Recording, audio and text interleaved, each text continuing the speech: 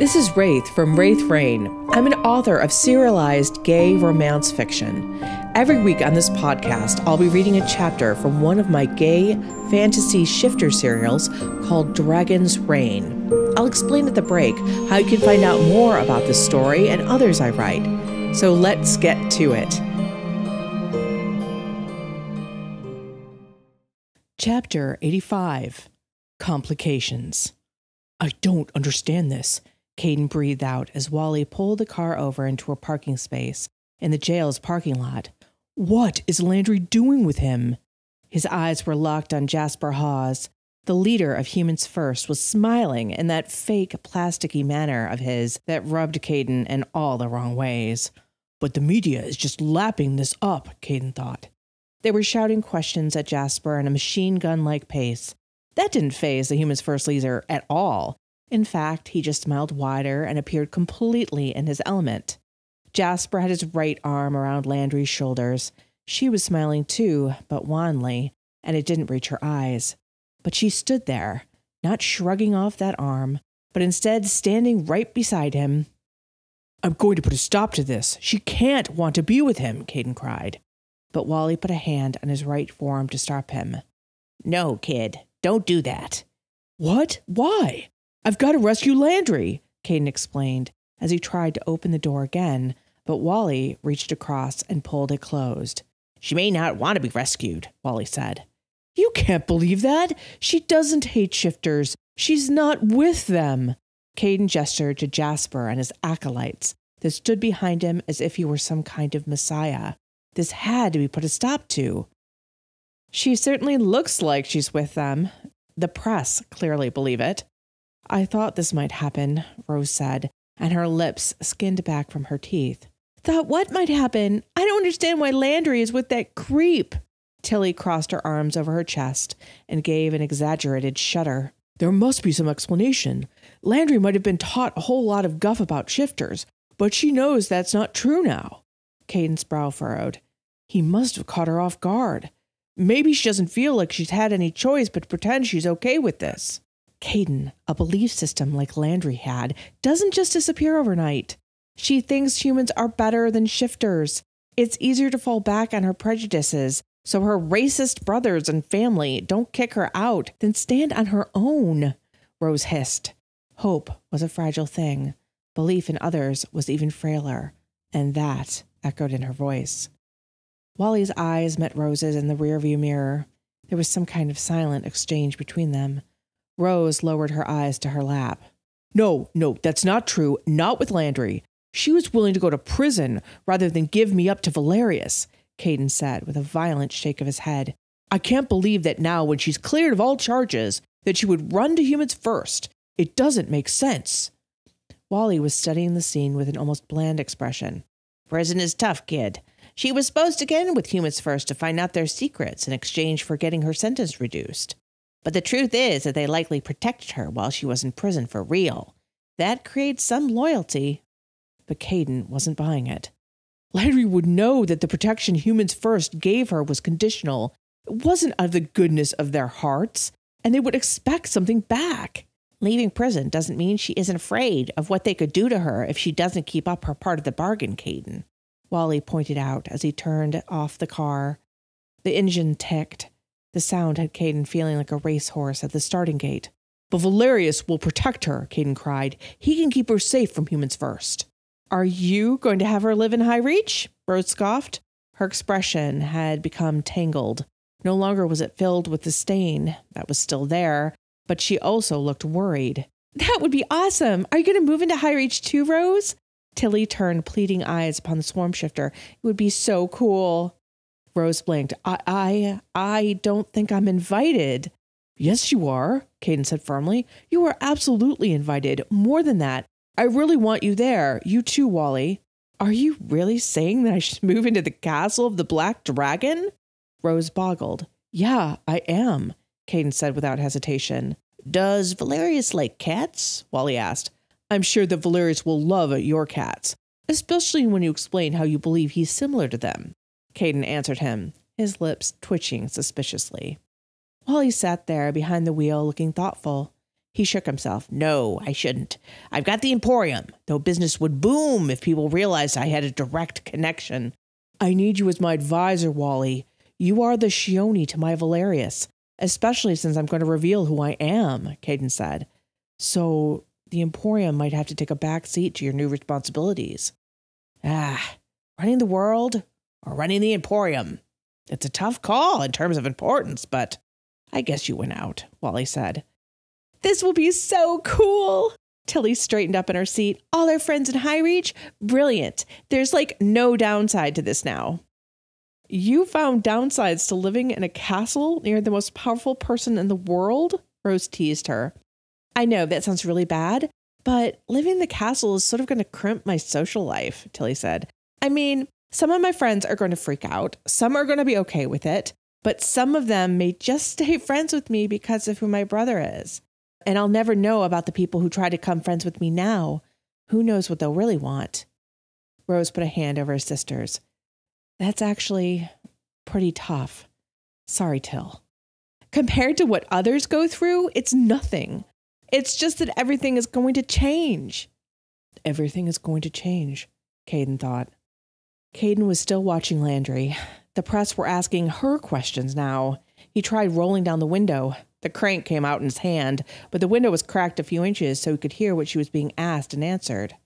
You're being released because the Claw and the police made a mistake in thinking that you and your brothers planted the bomb in Dragonstrike Square, a female reporter stated. How do you feel about how you've been treated? Do you think you were targeted because of your human sympathies? Landry licked her lips and looked like a deer in headlights for a moment. Caden felt terrible for her. She clearly was being put on the spot. He thought she would mutter something and hide behind her bangs. But she didn't. In fact, she brushed her hair out of her eyes. Caden's own eyes widened. Oh boy, Wally muttered. What's Landry doing? Tilly cried again, though he had a feeling that she knew. Landry lifted up her chin. King Valerius is the one responsible for what happened to me. He saw a convenient scapegoat for his bad leadership. The fact that people, reasonable people, aren't content with being second-class citizens because they're human doesn't make them criminals. Caden gasped. Rose growled. Tilly let out a low moan. Whoa, what's she talking about? She thought her brothers were guilty too. She can't believe this. Caden was saying it almost as if it were a mantra. She can't. She knows it's not true. But Landry wasn't finished yet. She continued. There are more humans than shifters on this planet, yet we have to fight over the scraps while the shifters get everything. They have all the wealth and all the power. The human part of the government is a complete sham. She hasn't met President Goodfellow, Caden murmured as he called the tenacious politician hanging outside of Valerius's rooms. Landry thrust a fist into the air as she said, Well, I'm sick of it. I wrongfully ignored what was happening to humans when I was forced to work a menial job as a store clerk. Hey, Wally cried woundedly. But after I was put in prison for a crime I didn't commit just because I think that humans deserve equal rights to shifters, I'm done. Landry pumped that fist into the air. Caden saw Jasper's Humans First flunkies cheer and shout in response. But it wasn't just them that approved. He thought he saw nods and smiles from some of the reporters, too. People who had been passing by and had stopped to see what the commotion was about added their voices to the flunkies. There were large nods and cries of assent. Why is no one sticking up for the shifters? Tilly asked, and he saw a determined expression cross her face. Tilly, don't, Caden said before his sister decided to jump out of the car and tell those people what was what. Why? Someone has to speak up, Tilly asked, her body held rigid and quivering with righteous anger. Because your brother is going to announce that he's the white dragon shifter to the world soon, and the press getting wind of any kind of a fight with Humans First would be a PR disaster, Wally explained as he tugged on his chin. But, Wally, if Humans First is the only one who speaks, then that's the only stuff people will hear on the news, Tilly lamented. That's incredibly smart, Tilly, Caden said slowly as he nodded. You're right about that. There's got to be voices in opposition to this hate. Landry was beaming and nodding at the reporters and her little cadre of supporters. Caden felt sick to his stomach as he recognized that Landry was finally getting the type of attention she might have always craved but was never given. Maybe she's still working undercover for Shioni, he said lamely as Landry was ushered into a big black SUV driven by the Humans First people. She took pride of place beside Jasper Hawes. Shioni was a little cagey with me earlier about Landry. If Landry was going undercover, why wouldn't Shioni tell you? Rose asked. You're the white dragon shifter. She's not going to keep stuff like that from you, Caden. You've got to remember who you are. I hope you're enjoying Dragon's Reign so far. Many more adventures await our dragon shifter couple, but not until the next episode. If you're looking for another story full of hot heroes, romance, and magic set in an alternative world, check out the first book of my series, Cinders and Ashes. Cinders and Ashes is an elaborate gay retelling of Cinderella, but it's so much more than that. It's set in a world with forbidden magic, an heir made to work as a servant at his own estate, hidden heritage, enchanted wolves, and a king who wishes to marry for love. A link to book 1 is in the description below. Caden grimaced. I'm Landry's friend. I have to talk to her. Wally, can you follow that car? Caden pointed to the Humans First vehicle. No problem, kid. Wally nodded and started up his rickety car. It sputtered to life and shook for a moment like it was an old animal shaking off sleep. I'm hoping they take her home. Then I can talk to her, Caden said as he sat back in the car seat and hoped it didn't shake loose from the frame. Wally was good at tailing vehicles. Despite his car topping out at 40 miles per hour and there being few cars on the road, Wally stayed far enough behind that the Humans First people didn't seem to know, or maybe they didn't care, that they were being followed. Caden had thought they would go to Landry's house, but they didn't head there at all. In fact, they went to a rather nondescript townhouse along the edge of the mid. This was near where Caden and Valerius had used a secret exit to leave Reach. He had a panicky moment when he thought they might be leaving the city, but the garage door opened and showed a normal space and not a road curling deep into the wall. Wally parked the car just around the corner. What are they doing here? Tilly asked, her brow furrowing. They're definitely up to no good, Wally said, making a face. You know, just because the Faith were behind the other bombings doesn't mean that Humans First couldn't pull a copycat, Rose said darkly. We need to know what's going on in there, Caden said, and stopped meaningfully. Rose and Wally looked at one another. You guys did it before. And besides, they know my face, and they'd totally see Iolera's big butt. Iolera, who had been observing all of this with a somewhat sad expression on its face, rustled its wings at the description of its big butt. Its butt was perfect. It was completely perfectly proportioned. Raziel thought it was the most perfect dragon butt out there. Thank you very much. Caden rolled his eyes. It's still big, nearly as big as that townhouse. We couldn't hide, Caden reminded Iolera. His spirit twittered sadly that yes, perhaps that was true. Just perhaps, though. I guess the kid has a point, Wally sighed. Ready to play spies again, Rose? Rose nodded, even as she pretended to look put out. Caden thought she seemed rather excited. I suppose. Caden, you and Tilly stay put. Don't even think of straying outside the car. She's treating us both as if we're little kids, Tilly sniffed indignantly. I know, right? Caden agreed, attempting to look affronted. But he sort of had been thinking of wandering past the townhouse. But that really would have been foolish, as there were likely cameras and lookouts. Would Jasper Hawes and his people really not notice the white dragon shifter just sauntering past? We're so much smarter than that, Tilly harumphed, as Rose gracefully shed her clothing. You might be Till, but your brother? I don't know about him, Rose laughed. I'll keep him safe, Tilly assured her. Wally, too, had stripped out of his clothing in seconds. Caden was really going to have to figure out how they did that. Was it just practice? Or were there tips and tricks he could learn to do the same? We'll be back, kid, in 2 shakes of a rat's tail, Wally told him. Isn't the phrase 2 shakes of a rabbit's tail, Wally? Tilly asked. He grinned at her. You haven't seen a rat wiggle its tail. And with that, Rose shifted into her bee form and Wally into his rat form. While Rose became a whole hive of bees, Wally became just one rat this time. Tilly's eyes were wide with amazement as she gently reached into the very center of the swarm of bees. Rose crawled on her hand and arm, not stinging her, of course, which had Tilly laughing. Her little feet and wings tickle, she explained. Caden grinned. He picked up Wally as he saw the rather fat rat trying to crawl up to the window crack and squeeze through. While rats were able to get through in possibly tight spaces, he didn't want Wally to have to try. So he just opened the car door, patted Wally on the head, and gently set him down. There you go, Wally, Caden said. Wally squeaked appreciatively. Rose's hive flew out the open door as well. The two of them went towards the townhouse. Wally leaped along the road towards the ground floor and basement, while Rose soared to some of the windows, splitting into smaller groups to go investigate the first and second floors. The moment that Wally hit the small grassy front area, he suddenly became many rats instead of one. They oiled through the grass like water and disappeared from sight. He and Tilly were silent for long moments before Caden shut the door with a thunk. Do you think they're going to be okay? Tilly asked in a small voice. Yeah, for sure. They can't be hurt easily, Till. Remember what Rose said about what she experiences when someone kills one of her bees? Caden reminded his sister. Her arms were tightly wound around her chest again. She gave a shudder once more.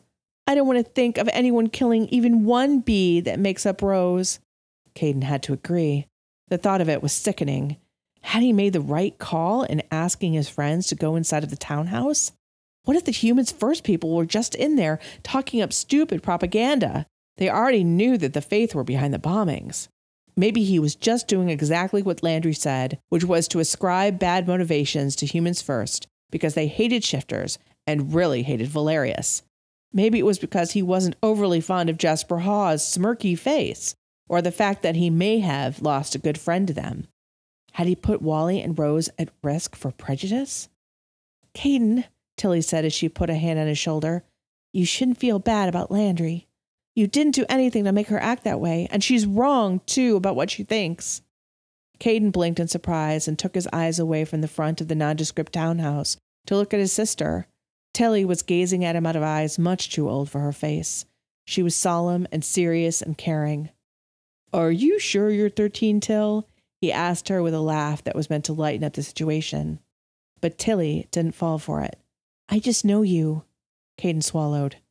You always think it's your fault, or something you did when things go wrong or people are mean, she said calmly in that way-to-adult way of hers. She should have been the White Dragon Shifter, Caden thought, though freezing someone as a teenager was rare and could be quite awful for them. I don't know how Landry could say those things, Caden admitted, after all she went through to be loyal to me. She revealed who you were to Jasper, and he told you he planted a bomb in our house, Caden, she pointed out. He paled. She had no choice. Her brothers. Of course she did. Tilly's eyes flashed, and she reminded him fiercely of Rose at that moment. Her brothers have been jerks since forever, and they chose to join Humans First and do bad stuff. But no, Caden. They live in the mid, not in the below. Their parents have good jobs. Her brothers work construction and make bank. Yeah, so Landry is a clerk. But what's wrong with that? Wally was totally helping you guys the best he could, Tilly pointed out. There are tons of people who have it so much worse than them, but they aren't blowing up people or wanting to hurt others. You know, just because Humans First wasn't behind these bombings doesn't mean they didn't think they were good ideas. He couldn't deny she had a point. It was why he had asked Rose and Wally to check out what was going on inside the townhouse. He had read a lot into Landry's decision to out him to Jasper. But what would have happened if she hadn't? Would Jasper have hurt her or her brothers? The thing was that he didn't know. Jasper seemed like a sociopath to him. Who knew what the guy was capable of? But then again, maybe it was easier to think of Jasper as someone who would hurt people instead of Landry simply choosing her brothers over Caden and his family. Landry's brothers are still in prison. They need Humans First help. Maybe that's why. Caden shook himself. There were a handful of good reasons that Landry could have chosen Jasper and Humans First and a ton more bad ones, but it didn't actually matter. She had chosen. She had expressed that choice in no uncertain terms to the world. Did he really think that talking to her would change that? But he still had faith in her. He couldn't just end their friendship without speaking to her, could he? Caden! Tilly was shaking his shoulder this time. Caden's head shot up towards the townhouse, where Tilly was looking wide-eyed and open-mouthed. A rat and a whole swarm of bees were charging away from the townhouse as if they were on fire. Get the door, Caden! Let them get in! Tilly cried. Caden fumbled with the door handle, was able to pop it open just as both the bees and the rat flew inside. Wally was running so fast that he did look like he was flying. They both shifted almost instantaneously, and Caden's hand was stuck behind Wally's bare back as if in an awkward embrace. "Wally, Rose, what is it?" Caden asked as Wally, without even reaching for his pants, was turning the key in the ignition. Rose, too, didn't attempt to dress as she was slapping the back of Wally's seat and saying, "Go, go, go!" The car sputtered to life, and there was a terrible grinding, squealing sound as he cranked the wheel and aimed them towards the center of the street. The car reluctantly coughed, and then they were moving at a cool 20 miles per hour. "Guys, what the hell is wrong?" Caden asked as he glanced back at the townhouse. No one had emerged from there, so they hadn't been caught. So what's the rush? Caden wondered. "A bomb," Rose breathed out, sounding like she'd been running full speed. "Humans First has planted a bomb somewhere along King Anwar's route to High Reach. We've got to let everyone know." Wally looked grim as he added, "We might already be too late." I hope you're enjoying Dragon's Reign so far. Dragon's Reign is free for you to enjoy, but not free for us to make. There is a whole team working with me for audio editing, artwork, graphic design, and custom music. Most YouTube channels and podcasts have sponsors and take ads, but because of the kind of content we make, we can't run ads or get sponsors. Instead, we have other ways you can support me and the team behind this gay romance audiobook. One easy way is to buy or borrow my books from Amazon. They are all gay romance set in alternative worlds with vampires or shifters and other magical beings. You may not know that even if you borrow books with your Kindle Unlimited subscription at Amazon, they are free for you, but they still earn us money. The books are published under the name Ex Aratare, which actually means wraith in Romanian. And if you love audiobooks, you can get professionally narrated versions of every one of my books on audible.com. The link to my author page is in the description below, as well as to the first book of the series I think you'll really like. Thank you so much for your support. People like you enable me and the team to keep writing these stories of gay romance, magic, monsters, and true love, and producing this very fun podcast for everyone. Thank you.